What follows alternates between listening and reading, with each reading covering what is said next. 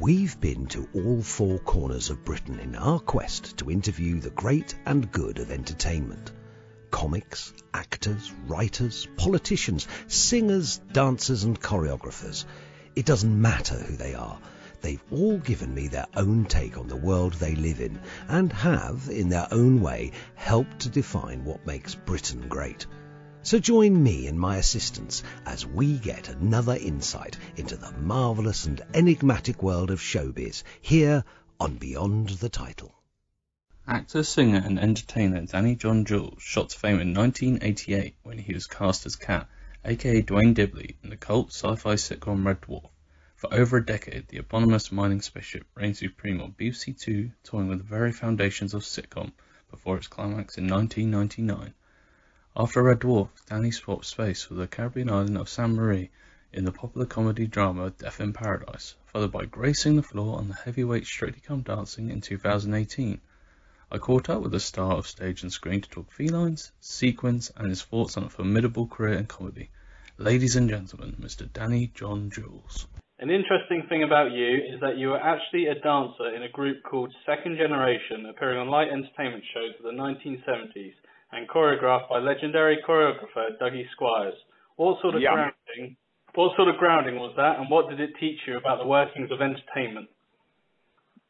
Well, Dougie Squires, like myself, was a working class lad who worked at in a sausage factory, and he worked his way up to one of the country's leading directors and choreographers. And when I auditioned for that group, I was pretty much the same working class kid who went to a little drama group in a church hall, and then I went for an audition and I got the job, and then I was I've never done another job since except entertainment. And the grounding of that is that the first thing I saw was, well, if he can do it, I can do it, So, Dougie Squires put many a performer on the road to a career in show business, and I was lucky enough to have landed at his door, as they say. But the grounding was very good because, you worked hard, and it pays off, I suppose. That's my only outlook on it. What did you make of the TV landscape in the 70s? Because it was very different compared to that of the 80s. Yeah. Well, the thing about variety is in the word itself. Even in the 70s, you had, you had black performers all over the television in the 70s. There was black people on telly when it was still black and white. You had Charlie Williams, the comedian. He was an ex-footballer. You had Kenny Lynch with Jimmy Tarbuck. You had Rudolph Walker. In fact, you had people, that had their own. Well, Sammy Davis Jr. was the first, person I kind of recognised from the Palladium, Sunday night at the Palladium with, Bruce Forsyth and those kind of characters. Variety has always had a variety of performers. I mean, variety is the perfect word for, show business, because the true variety performers were, their main bread and butter was not the television, was the actual touring and the shows, and people like Morecambe and Wise and Tommy Cooper and all these people. Tommy Cooper started in when he was in the army. So did Norman Wisdom. Norman Wisdom started when he was in the army. He was another working class lad. Me and Norman Wisdom were born in the same hospital, and then I worked with him in the 70s. So variety was very much a working class industry.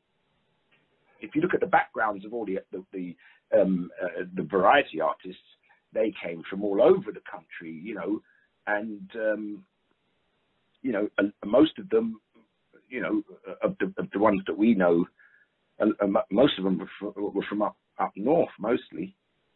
You know, the working men's clubs, these were where these people plied their trade in front of the toughest audiences in the world, you know.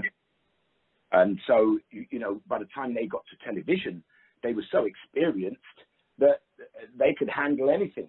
And that's why, if you look at the people that had 20 million, 30 million viewers, like Morecambe and Wise and these, they were all variety artists who plied their trade around, you know, the seaside resorts and the working men's clubs. And, you know, so they'd already done their, you know, they've already put their work in. They'd worn the T-shirt by the time they got to television. Hence, you know, they had the experience to deal with the television.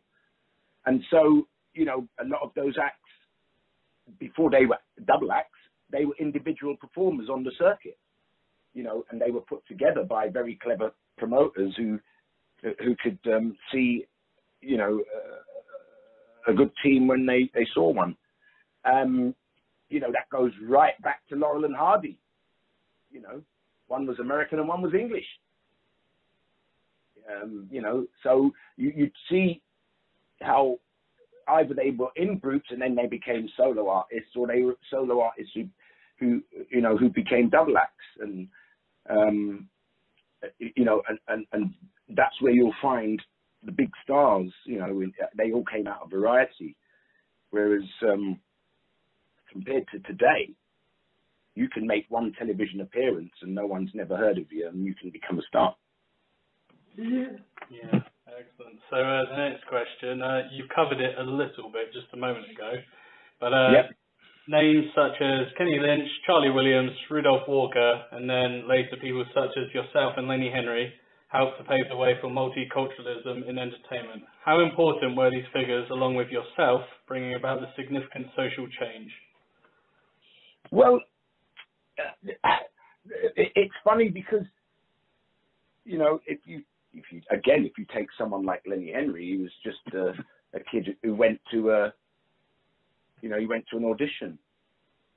He was, you know, he presented himself as a performer, and I don't think that, you know, when Lenny Henry went on New Faces and did when Lenny Henry was first ever seen and he was on television, they didn't know he was black.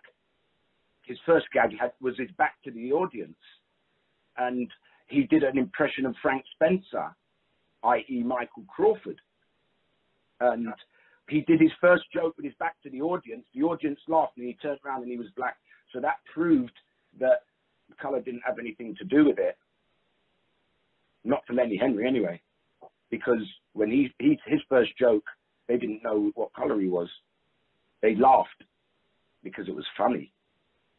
And, you know, because when he said, Betty, and he turned around and he was black, I mean, the game was over. The show was over. He'd won with a clear, his first gag won, and they hadn't even seen his face. And so that, you know, entertainment is something that, you know, everybody craves. You know, they want to be entertained, and if given the opportunity to be funny, and, you know, and people laugh, you know, that just means that you're good, and they'll come and see you. But, you know, the only hurdle is getting a chance to ply your trade in front of an audience. And so, you know, I can't remember a time when there wasn't a variety of performers. I think, you know, if you go back and look at the background of most of the performers that we even know, you'll find that they'll either stem from immigrants of Jewish people. Vaudeville was awash with Jewish performers and black performers and Puerto Ricans and Cubans and all kinds, you know. But, you know, people don't ask you to show your passport before you tell us a story or a gag or sing a song. You know, it's just a fallacy that the business wasn't multicultural before multicultural became a thing. Because okay, let's take the Rat Pack for instance. They're revered all over the world, you know, as the thing. Yet they were all immigrants. You know, they were all immigrants. Two of them were Italian. One was an Englishman, a posh Englishman, and Jewish. And in fact, Sammy Davis Jr. was the only member of the Rat Pack whose parents were born in America. And he was the one who couldn't get into the clubs. But he was more American than all of them. Yeah, very true. Yeah. So you know, that's not show business. That's society. You know, because you know, society, unfortunately, is incorporated into show business because it's just people, and people make good decisions in their life or they make bad ones. And I think that you have to run into the good ones to be given that opportunity, just like Sammy Davis. Most of the people that helped Sammy Davis were themselves immigrants, you know, Irish, Bob Hope, Irish, Mickey Rooney, Irish. You can go to Charlie Chaplin, English, Stan Laurel, English. I mean, you know, it was. Otherwise, the Americans would say, "Hey, what the hell are all these limeys doing in our business?" You know, where would you stop? You know, so what you're talking about is not the industry itself. It's just, you know, one club owner might be forward thinking and the next club owner might be living in the dark ages. Both will have a different response to that performer, and whether they are accepted or not accepted, you know, and that rings through, you know, society. It's not the business. The business is just, you know, a genre or, you know, a profession. You know, it would be the same, you know, in any profession. You know, society can have totally different outcomes depending on who you meet in your life. You know, we could take one modern example right now.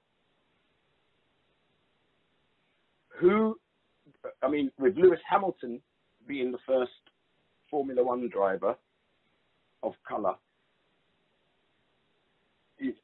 who diversified Formula One, if that's the case? Yeah, that's a very good point. Did Formula One say get me a black driver? No. Did McLaren say that? No. The only reason Lewis Hamilton's there is because he's the fastest. Yeah, he's the best. That's the thing. He's the best, yeah. And number two, that doesn't necessarily get you the seat in a £20 million car. You know, if you look at the background of all the other drivers, you'll be able to judge, you know, who had a bit easier route to that seat. But you know, Lewis Hamilton had to start with radio-controlled cars. That's where he started. He went from radio-controlled cars to go-karts and on and on and on. You know, but no one mentions Ron Dennis. Ron Dennis, who, you know, was the head of McLaren at the time. I mean, he was the one that put his proverbials in the vice because, you know, one day he walked into McLaren and said, "I'm going to spend 10 million quid to make this guy world champion." And I can imagine when they all looked and saw Lewis, they must have been going, "What?" Yeah, absolutely. You know. So, you know, Ron Dennis needs a lot of, you know, he needs a lot of credit because just like Dougie Squires, you know, he was colorblind when he hired me is the same way that Ron Dennis was colorblind when he wanted the next world champion. If he was going to let society dictate how he reacts or acts, you know, it could have been another story. But, you know, Ron Dennis decided that he's going to be Ron Dennis and he's going to make his own decisions about, you know, what he sees as the future. And as we can all see, Ron Dennis was the one that was correct.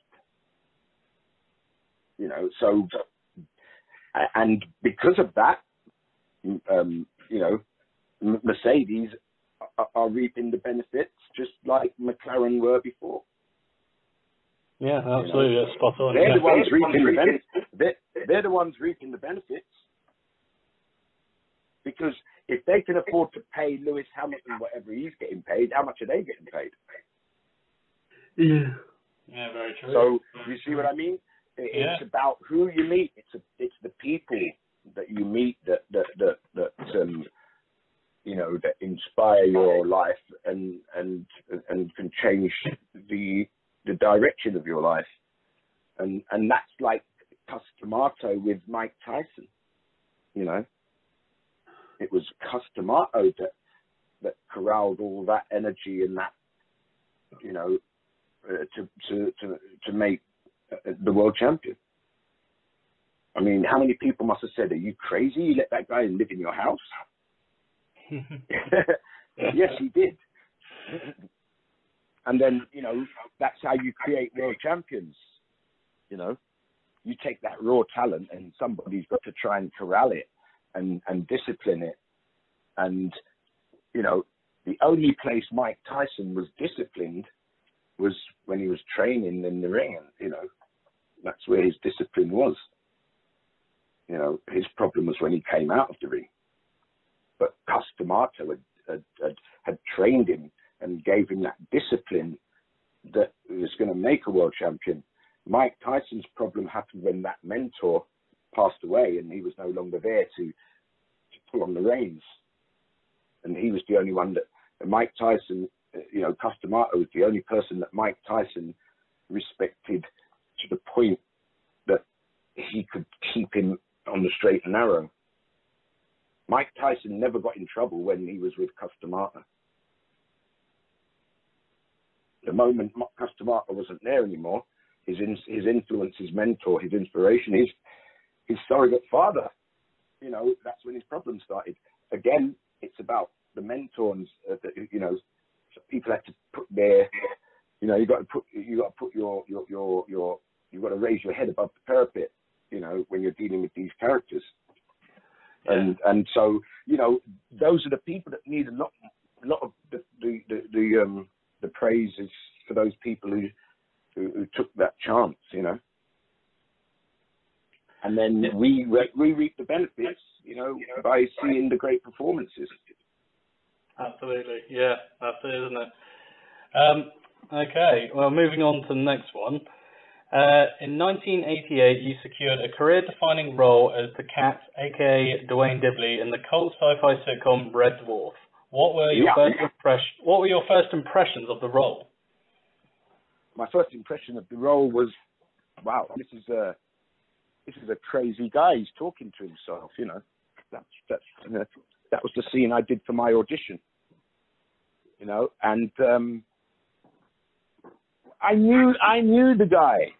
I knew the Cat when I read it. I mean, he was show business. The Cat is show business. You know, the Cat is that variety performer. He's everybody. And the characters that I looked at, who he reminded me of when I read him, were all very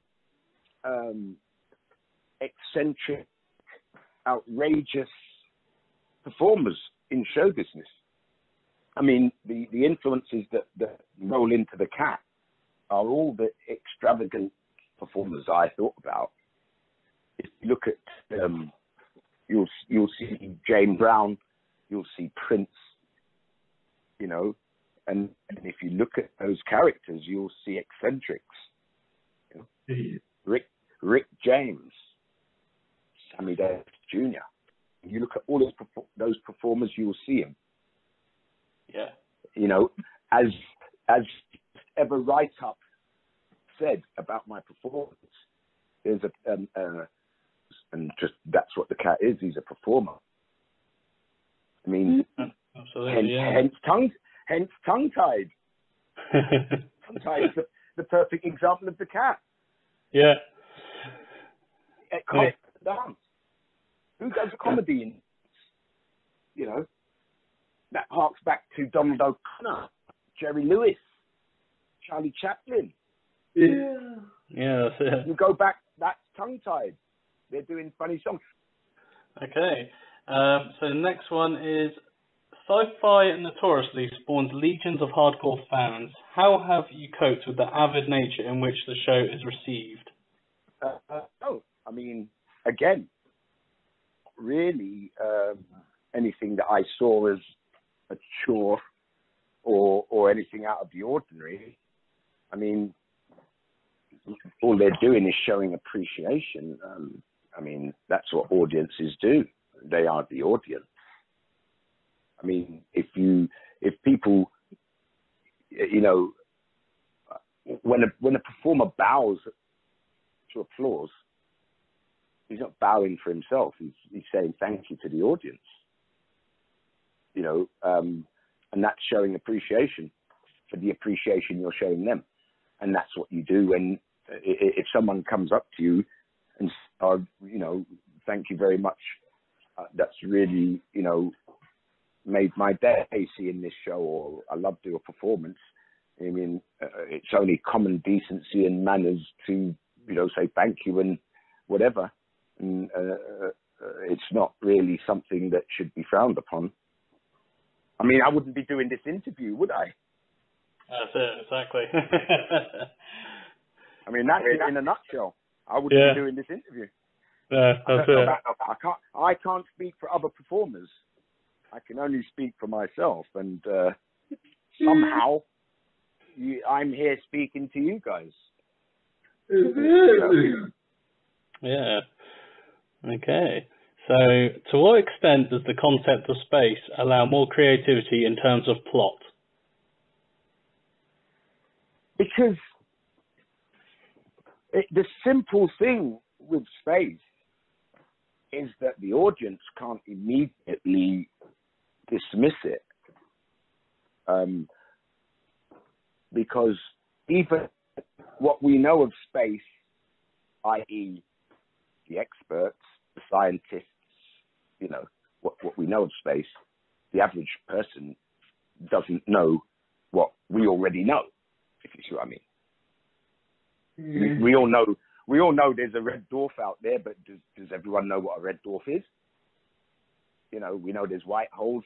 Do we know, you know, does the average person doesn't know. So when they're watching things like Star Trek, you know, some of it's fantastical and some of it's true. And like in Red Dwarf, you know, some of the information is absolutely true. And, you know, as far as plot, to make up anything, you know, because yes, we know what's on Mars now, right?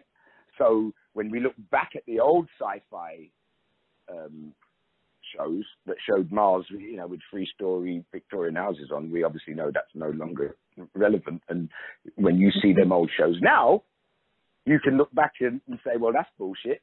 But at the time, you didn't know it was bullshit because nobody knew what was on Mars.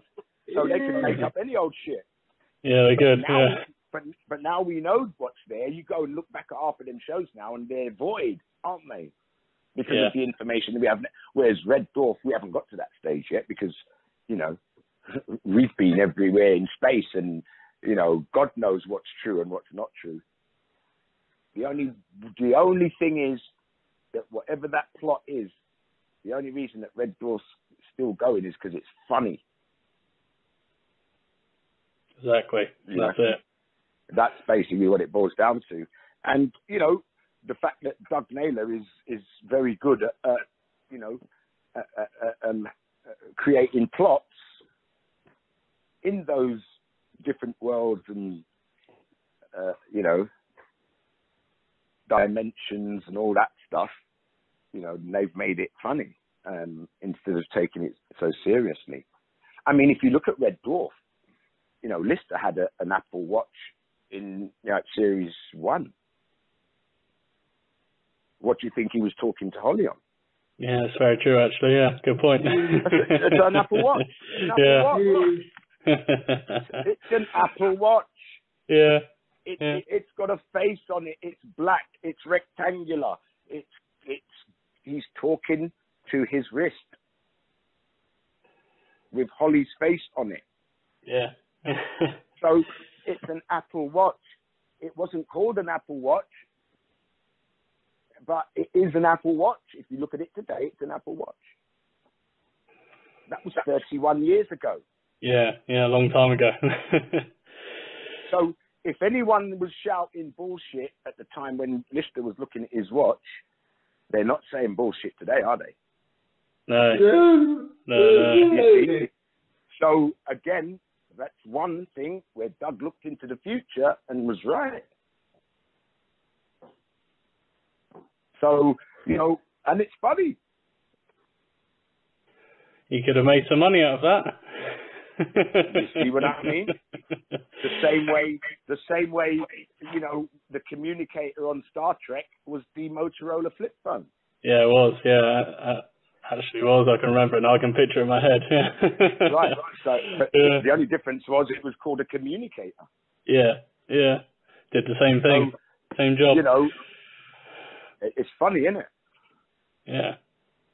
So that's all good. You know, let's stay in space. It seems to be the only creative place to be.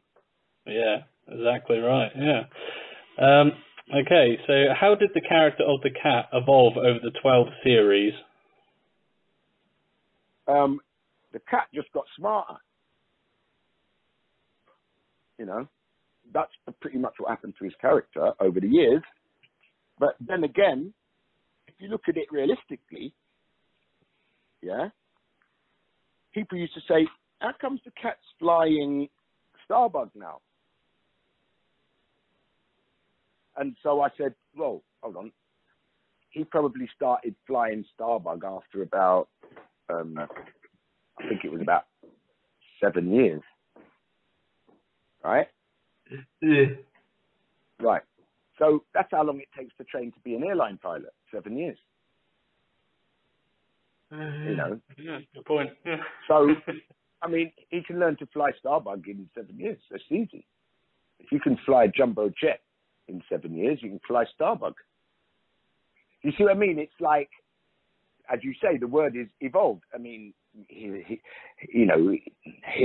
was a lot dumber when Red Dwarf first started. But as I said, you know, what else are you going to do, you know, 24 hours a day stuck on a spaceship except learn how to fly the bugger? You know, I mean, that's how I explain how he becomes evolved as far as the character is concerned, because he's getting educated by the week with all the different scenarios that happen around him. And of course, now he's been he's been actually, you know, interacting with a human for the last 7 years, and that human will be teaching him, which is, you know, what Lister was first doing in the first place. You know, he was teaching him what Crispies were. You know? Yeah. And the cat had to remind him, you know, that he no longer eats off of the floor. You know? So yeah, it's all about education is the key, I think, and you know, but it's how do you keep that puerility, having evolved a bit, you know, smart, and his gags have become more.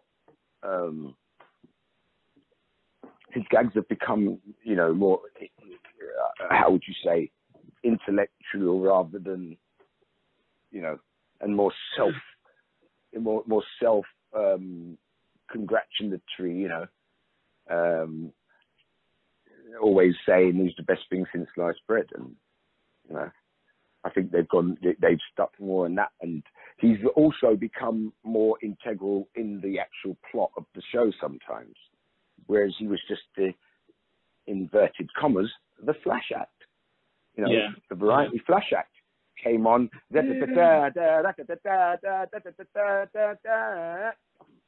Yeah, he'd just pop up for a couple of minutes and that'll be it. Yeah, the flash act. Yeah, exactly. Yeah. Okay. So why was the decision made to call it a day in 1999? It wasn't called a day. I mean, the BBC decided that they didn't want to make Red Dwarf anymore, but that wasn't the decision by Red Dwarf. You know, that was a decision by the Suits. You know, and obviously, as we could see, the Suits yet again were wrong. Because, you know, they said that there was no longer an audience for Red Dwarf. Yeah, and they were very wrong, yeah. They weren't right at all. Yeah, well, everyone knew they were wrong anyway, because how can you be right when there's you're getting 8.5 million viewers on BBC Two?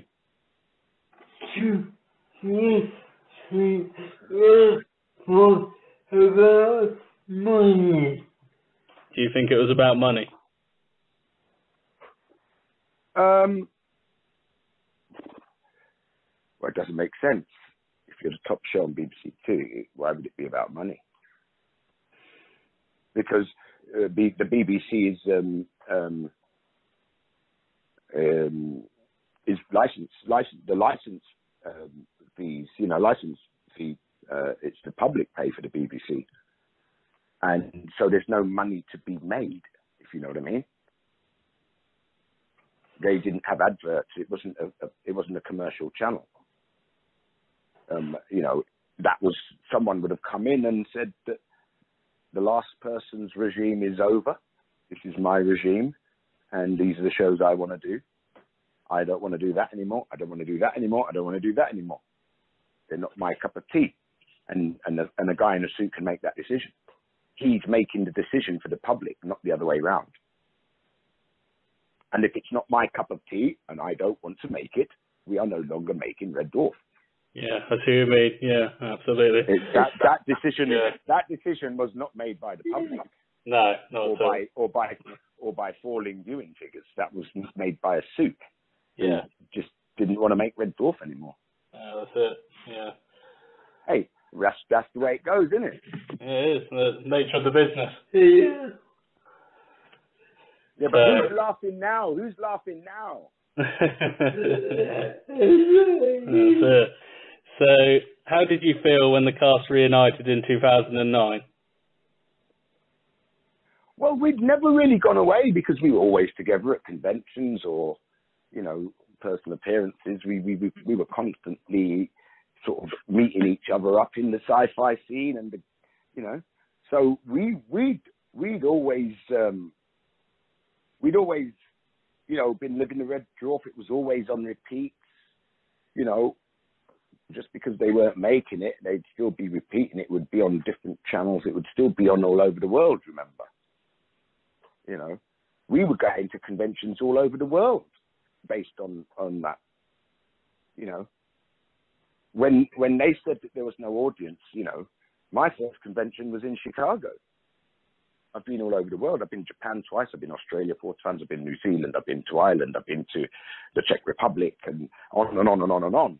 In the times when people thought we were at home watching, you know, Hollyoaks with our slippers on, we were traveling around the world, being adored by Red Dwarf fans all over the world. You know, so we were always together, running up and down all over the world. You know, and so when Red Dwarf came back, i.e.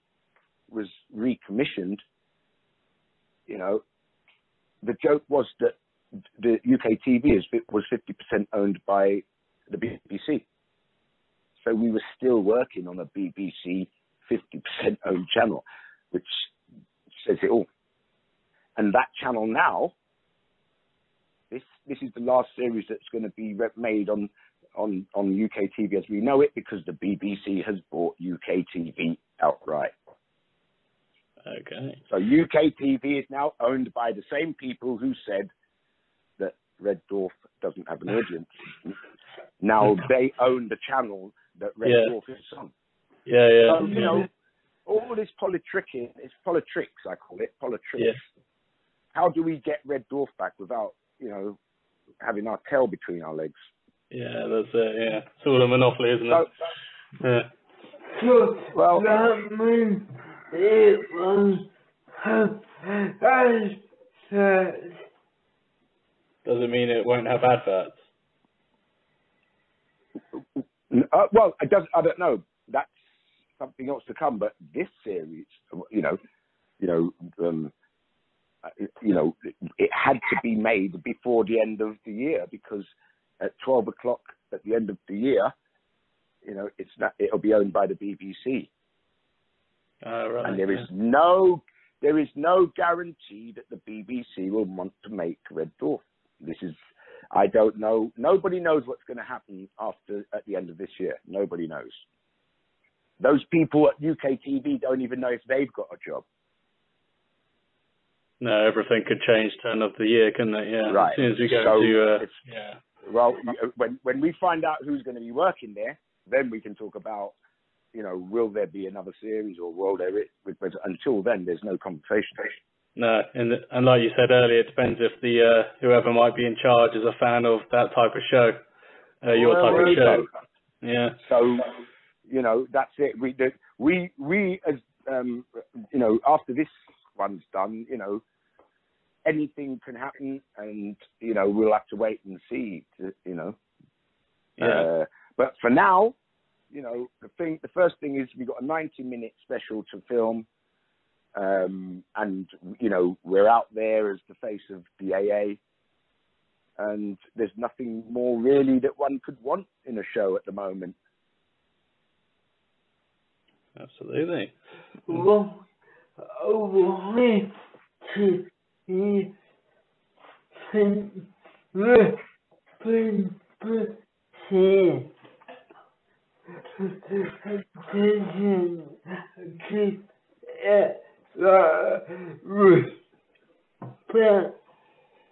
Why do you think the BBC didn't give it that respect? Well, it goes right back to our first conversation. The first question was, in 1987, you had a show where 50% of the cast was black, yet their colour was never mentioned, has never been mentioned in 31 years. We were the most diverse show on television, without a shadow of a doubt. They should have been flying our show from the highest flagpole at the BBC as a way to make television. So I don't know what they were looking at, but I mean, It's very blatantly obvious that you can make TV shows without mentioning anything about culture or is he the best man for the job? Yeah, exactly. Those people were the best actors to play those characters, and history has proven it. You know, and that's it. You know, that's the flagship show on television, and I'm glad I'm in that show, because you know, it just proves everything else is bullshit. Yeah, no, exactly. Okay, so just moving on from Red Dwarf, Beyond Space. In 2011, you were cast as policeman Dwayne Myers in the gentle comedy drama Death in Paradise. Yes. As an actor, what are the main differences between a sitcom and a comedy drama? Well, one, Death in Paradise was never commissioned as a comedy drama. Death in Paradise was commissioned by drama. The same people that commissioned Sherlock. I mean, that's out of the same that show, Death in Paradise, came out of the same room as Sherlock. It was classed as a drama. That's what's so funny about it. And the reason why it was funny was because it just so happened to have two actors that had done comedy and could take the funny side out of a situation, you know. But we weren't doing gags. We weren't, you know, we didn't go there to do comedy. You know, Dwayne Myers is just a funny character. But I know loads of West Indians like Dwayne Myers. You know, that's just the way he speaks. You know, there's so many different aspects. You know, one, the country, two, the culture. You know, the way things are done, and that's what the show was about, to show the difference between the way things were done in, say, by the British guy and the Caribbean. It's a fish out of water story, you know. And yes, a lot of people say a comedy, but it's not actually. It was never commissioned as a comedy. Yeah. So the character is just a funny guy. It's not a comedy. There's no jokes. They don't write jokes. He never does a joke. He's not doing jokes. He's just a funny guy. Yeah, just quirky. He's a funny guy. I mean, you know, that's how West Indians talk. You know. Yeah. What they got was, you know, they just got a different rhythm of drama. You know, because everybody's so used to having drama spoken to them like this. You see, and you know. Yes, yeah, and you know, the costume dramas, you know, the cucumber sandwiches and the parasols, and they're so used to drama sounding like this, you see. And so when you get a character who sounds like this, and then the next character is speaking like this, you go, funny. It sounds funny. But it's not. It's just, you know, Ben Miller's character could be doing Downton Abbey. You see? Ben Miller's character sounded like Downton Abbey, and Dwayne's character sounded like the Caribbean. Yeah. And that's exactly what the show was designed to do, was to show that this British ass was, you know, stuck in the Caribbean, being very British, and the Caribbeans looking at him and thinking, what is he doing? He's got a fucking suit and tie on in 100 degrees. What the fuck? And a briefcase. And he's drinking tea. What the fuck is this guy talking about? Yeah. I mean, it's not, you know, that's why it's funny, because Dwayne brings that to them in their face. You know, and Dwayne says he says to the other guy, you know, when he first sees him, and he says, look, you know what? He's not my boss. He's no boss to me. Yeah, you know what I mean? Yeah. I mean, that, you know, it's, you know, he just didn't see that this, whereas Dwayne thinks he's the one that's the fool and the stupid one. You know, Dwayne thinks that, you know, he respects him as a guy who can solve crime. But he doesn't understand him, you know, and then he tries to lay his law down of what life is, and this is how you should be, son, you know, and he gives it to his subordinate. He gives it to him in the neck, you know. Yeah, exactly. And that's why he says to him, "You've got to be like me, the full package, JP, the full package," you know. So what is perceived as, you see, it's just because Dwayne makes people laugh that it's perceived as a comedy drama. But if you actually look at it on paper, it actually comes under drama. But hey, it doesn't matter. For me, it's all about, is the character credible? My only drive is to make that character credible. And when I say credible, I don't mean credible in the eyes of the suits. I mean, credible in the eyes of the people that I am portraying. Yeah. Because they are the ones. They are the ones that you are. You know, you're telling the world this is what these people are like, or this is what this kind of guy.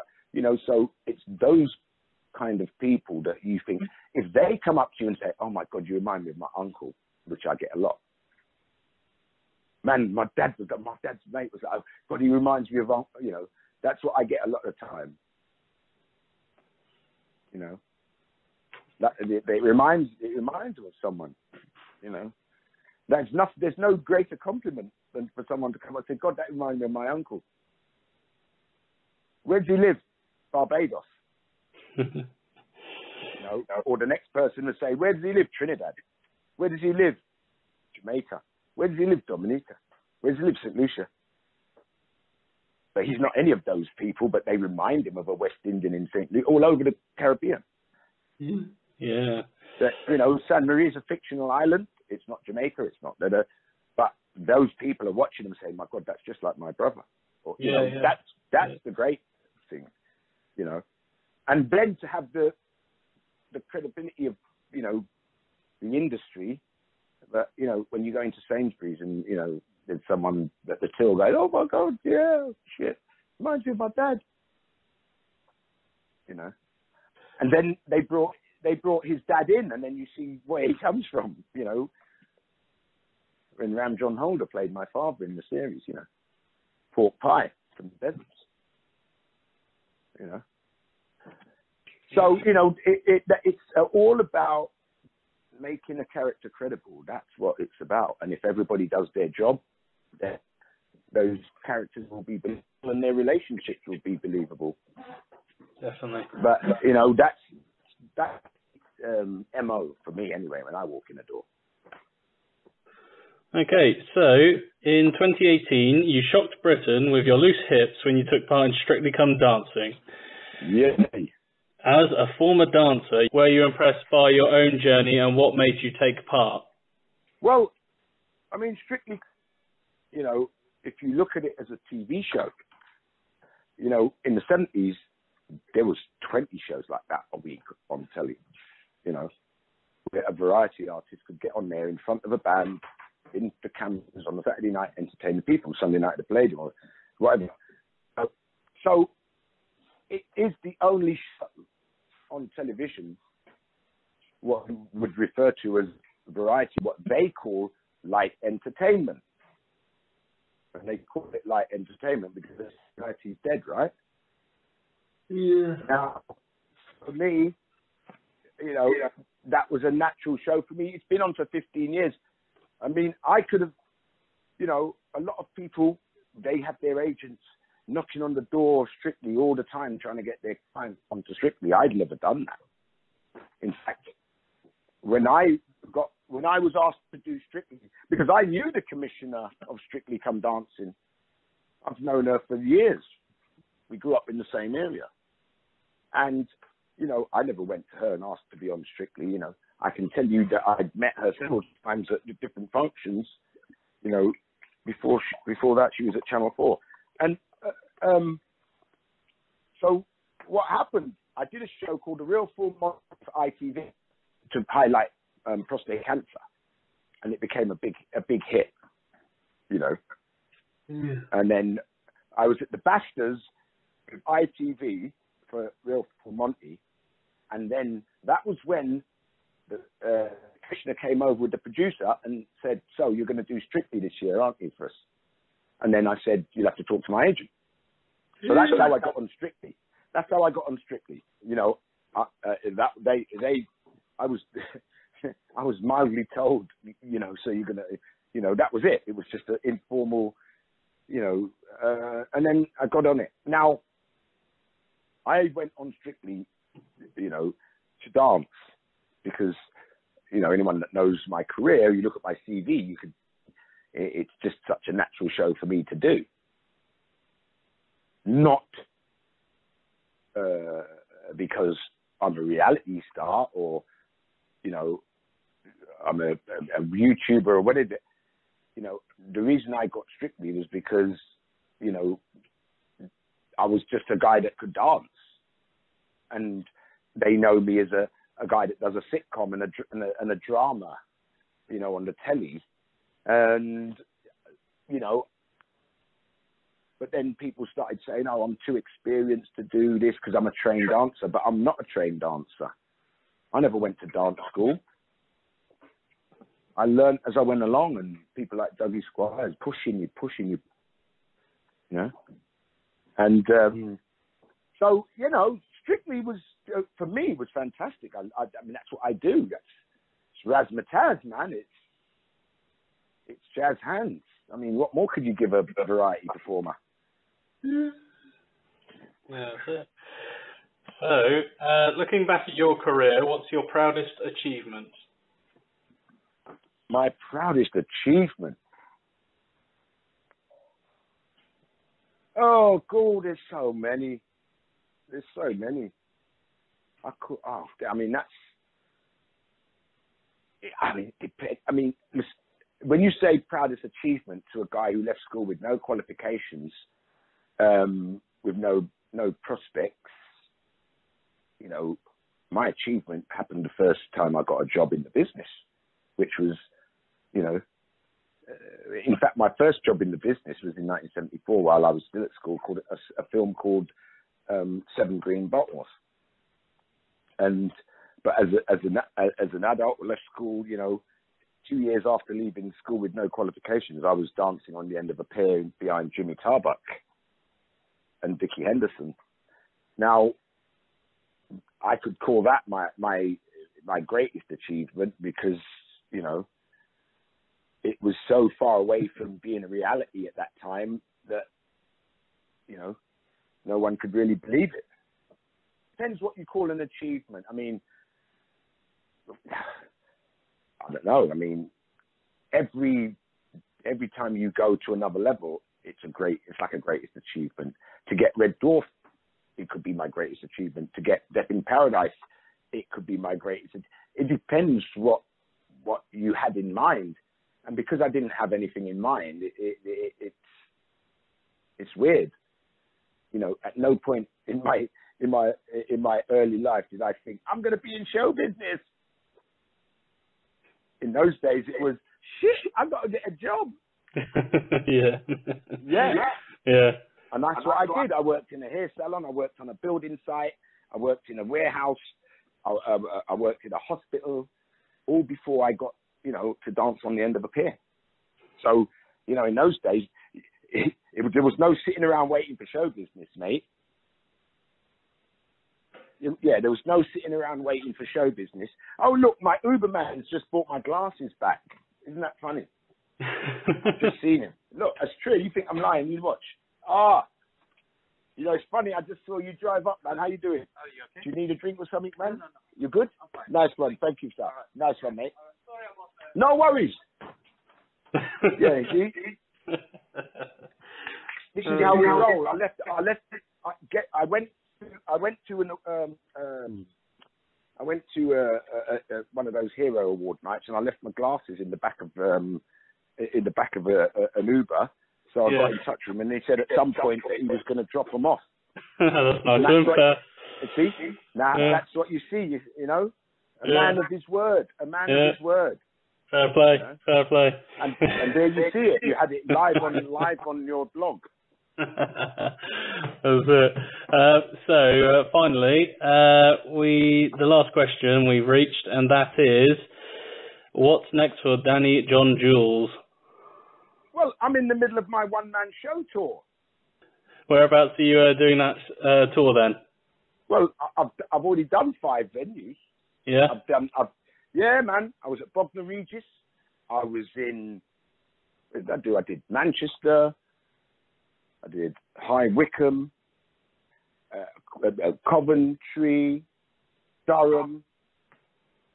Yeah, so I kind of, what's the next one called? Swindon. Is it Swindon? No, yeah. Something like that. Eastbourne, Swindon, yeah, something like that.